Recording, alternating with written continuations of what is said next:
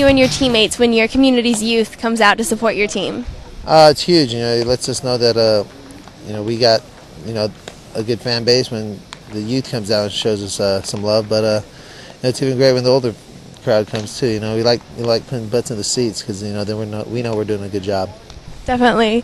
So, if your life story was turned into a movie, who would you want to play you and why? I want to play myself.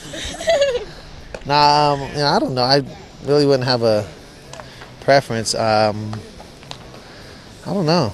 Who would you want your girl to be? Oh, Megan Fox, dead on. I'm in on that one.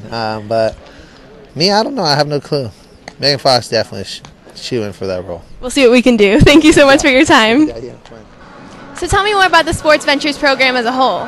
Sports Ventures comes into public high schools in Pinellas County and throughout the country, and we build athletic websites for the school. And what we do is we also implement a sports media training program, and we teach kids about all the different careers that are in the sports industry, and then we bring them out to professional sports teams as well to give them some hands-on experience.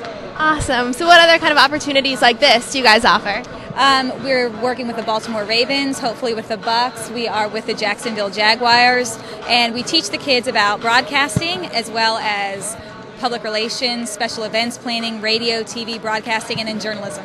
Wow. So what advice would you give someone who's looking to go into this career? Anybody who wants to do anything in media, sports, entertainment, I highly advise you to do internships in high school, in college. Do the internships, get the credit. Even if you don't get credit, get the experience, because without the experience, you can't get a cool job.